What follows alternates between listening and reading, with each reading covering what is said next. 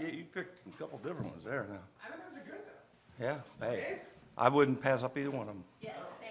Trust me, I haven't for a while. Yeah, me neither, unfortunately. How are we doing today? Good. How are you? Good. Questions? I guess I'll start with AJ Terrell and how he's playing. What can you kind of say about what he's provided this defense over the course of the first half of this season? Well, he's done a good job. I mean, he's working hard at it. He's really, I think, as far as the professionalism and trying to learn defense and learn football and stuff like that, I think you guys don't necessarily see that, but I can speak to that, and I think he's really done a great job there. I think he's really trying to learn all the aspects of football, just not corner play, how teams attack you, how they do things. I think he's becoming a better and better pro every day because I think he studies that stuff, and it's important to him. Sometimes when you're a rookie, it's just kind of like get me lined up and try to survive and do the right thing. But I think now he's trying to take it to a different level. I've been very pleased with him. He was talking the other day about how he trusts the scheme and the defense, and he was like, when there is that trust, like going into the game and feeling good about the game plan itself, it kind of allows me to play more free. Have you seen that from him? Yeah, I've really seen that, I think, from the whole defense. I just think, I just don't think everybody truly knew coming in how deep and complex our defense kind of is. It's a lot more than what people think. But if you keep doing it, it's just like anything. If you take 4 hard classes in college, it's going to be a tough semester. If you take 1 hard class and 3 easy ones, you just concentrate on the one. It's a lot. It's a lot. And I knew it was a lot. But the only way you're eventually going to get to where you want to get is to keep doing it and keep feeding it and keep putting it in and keep doing it.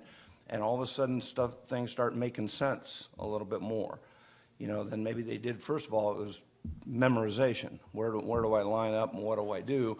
Now it's where do I line up, what do I do, and why is that important that I do it that way? How does it fit in the whole scheme of things? And I think the whole defense as a whole has gotten better and better each week. We still got a long way to go. But, I mean, we have a huge playbook. And I always relate it a little bit, in some ways, to New England's offense. I mean, their playbook would fill up this room. But it's been the same system for how long?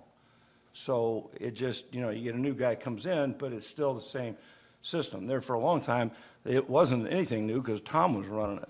The new guy's now got to learn it, but it is the system, and it takes a while to do it. And the more you do it, the more comfortable guys, I think, become overall. Not only AJ, I just think everybody, 4A, all of them. When you were in New England, that just take up a whole floor between the offensive and defensive playbooks? It probably. it took a lot, I'll tell you that. But the thing that if you always look back at those years, like the 6 years I was there, I had pretty much the same guys every year. We'd lose 1 or 2 guys. And when I was at Baltimore, we'd lose 1 or 2 guys. Offense, the main thing is they kept the same guy for 15 years or whatever the heck it was. I mean, you move some new guys in, but the whole crux, there was continuity, the same coaching staff, the same everything. It takes time to do that stuff. And I know everybody wants immediate gratification, don't we all? But, sometimes you got to go through some growing pains or whatever, but you got to stay the course. You've been around a lot of really talented cornerbacks throughout your career. Is there a sense of when you can pick out a moment where that guy gets your defense? And do you remember that moment with AJ? I don't know if there's just a moment. I can feel him in the meetings. I can tell by body language. A lot of times when you stand in front of a defense for so long, you can tell by body language whether somebody's getting it or not getting it. You can tell if they're a little confused, if they're really into it, if they really truly understand, because most of them are not going to ask questions. It's just like most people in general. If you say, anybody got any questions? And no, but they probably do, but they don't want to ask them. But then when guys start freeing up in front of the group and asking questions, they're now starting to kind of get it. And AJ now has kind of gotten it. And, I have what I call a signal callers meeting now every Wednesday morning. I didn't start it out. I've done it every place I've ever been, but I waited here for a little while. And it's every Wednesday before I ever meet with the defense. I meet with about 5 or 6 guys on defense to kind of tell them and show them a game plan. He's one of them.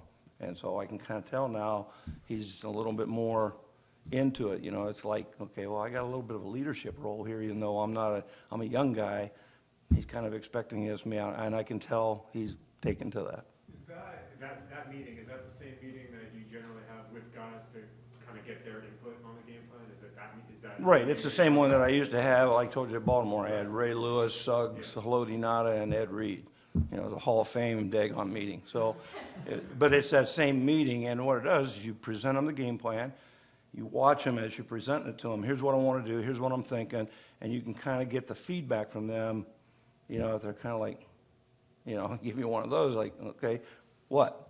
And then they have their chance, and it isn't in a big setting where they can tell you kind of, okay, well, Coach, what do you think about this? And listen to them. And so, and don't just ignore them. Listen to what they have to say. And then, yeah, you may do it or you may not do it. But if you don't do it, then give them the reason why you don't want to do it. Don't just say, no, I'm not going to do that. It's not like when you're growing up and your parents say, because I told you so, to do it that way. It's just, let them have input. It's their team. They're out there playing. One thing with the meeting, or with AJ again, when did you see him maybe start to ask questions more and start to get more engaged? Probably, maybe a couple of weeks ago or so, just starting to kind of, it's still with new system, it's still things come up every week. It did in the game on Sunday. Something comes up. You can't practice everything against everything. And something will come up against a certain defense, a certain play, and that's how they'll learn it.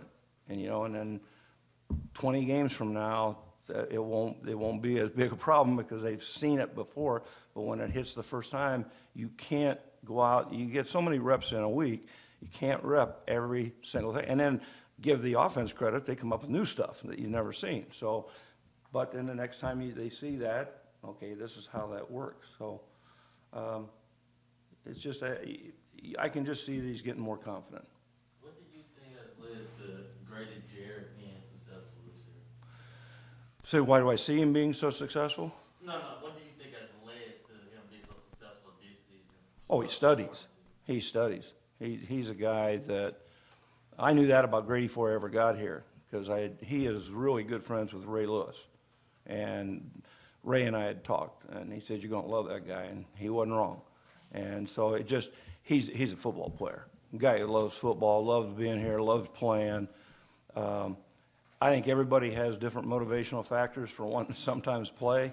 I think his is for the love of the game, and I love that about him. And and the other thing about it is okay, Grady is a guy that is a big name around here, right? I mean, he's a big name in the NFL.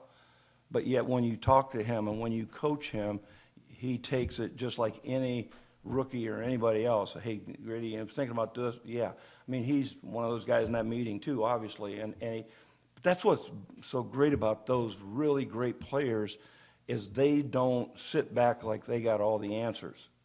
And they listen, and anything that's going to make them better, they're going to do it to try to make themselves better. And that's what I love about the guy. Coachable, great person too, by the way. Just great human being. What is he like as a leader? I know he's team captain. What is he like as a leader on that defense?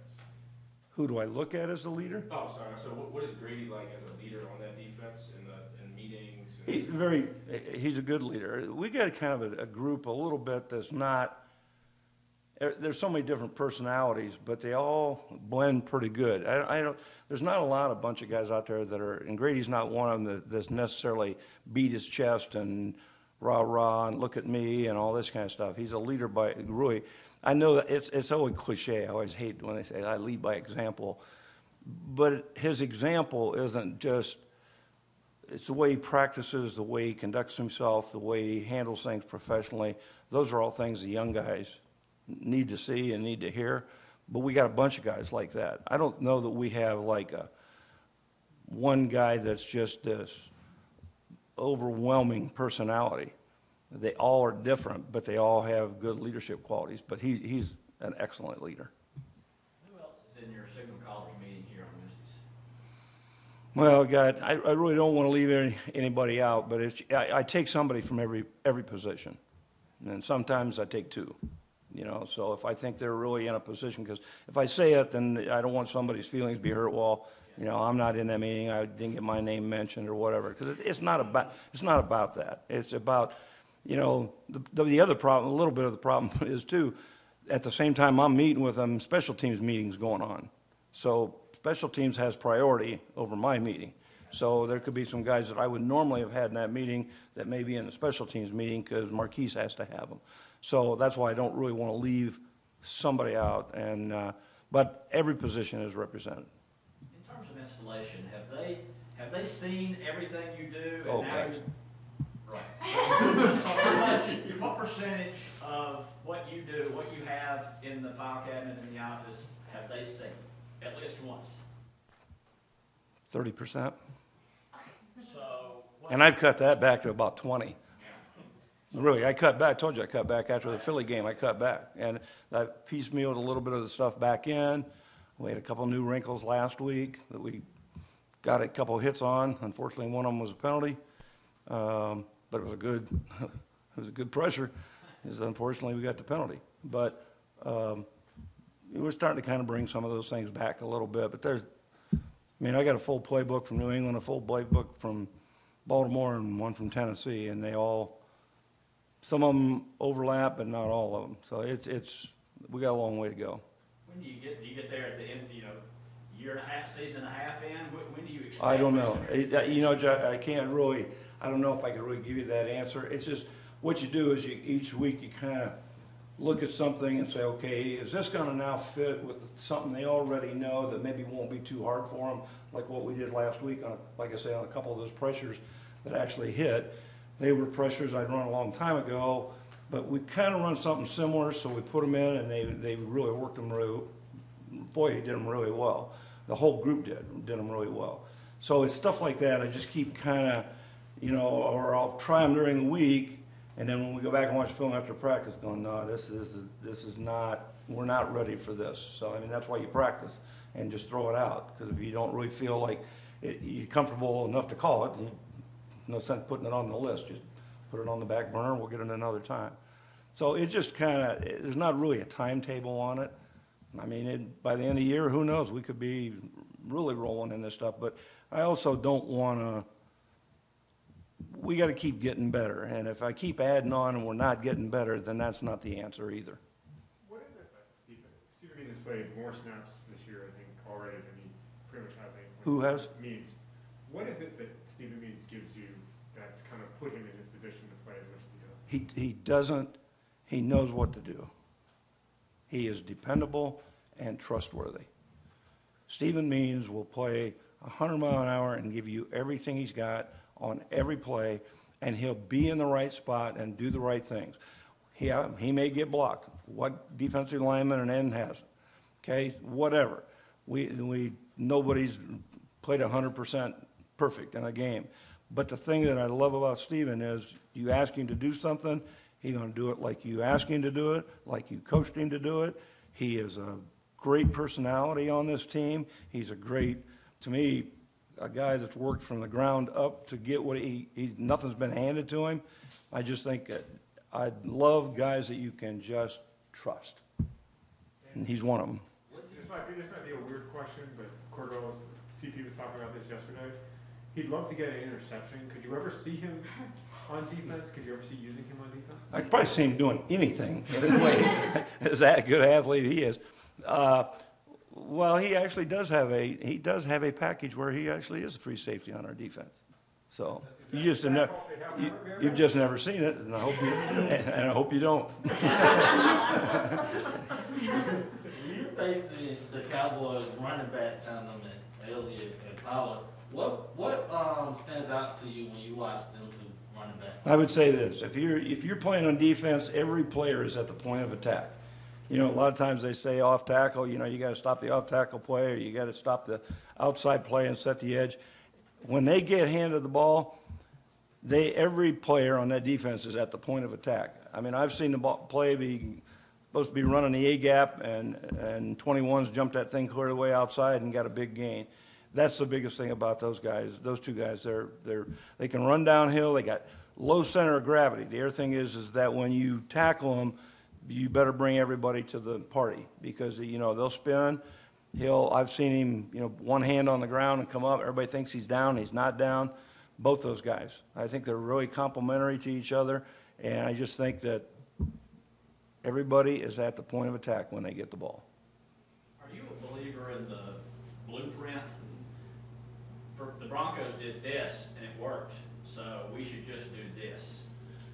Well, we all steal stuff. That's this league. This offense steals it. Like if we're not doing well against screens, we're going to see screens until we fix it.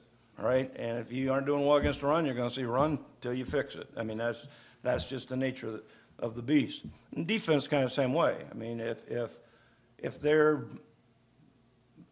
pressure, if you can pressure and you're seeing a lot of the guys really having a tough time with it, you do it as long as it fits your personnel. You can't just, you can line up. Some teams can line up 4 guys and rush like heck and got great pass rushers and got 4 of them. And so you watch that game and, boy, that's the secret right there, 4-man rushing. Well, not if you don't have 4 guys that can rush. So it's just you look at it to see how they can handle it. How can we do something similar to something that's hurting that team, but does it fit what we can do with our personnel? That's how. I mean, it's just like man coverage. I mean, if you go out there and somebody blankets these guys in man coverage one week, that's great. But if you don't have the same kind of DBs that team had to play man coverage, then that's really not going to work. So, but you do look at it, Josh. We have time for one more. Anybody? Awesome. Okay, appreciate it, guys. Thank you. Thank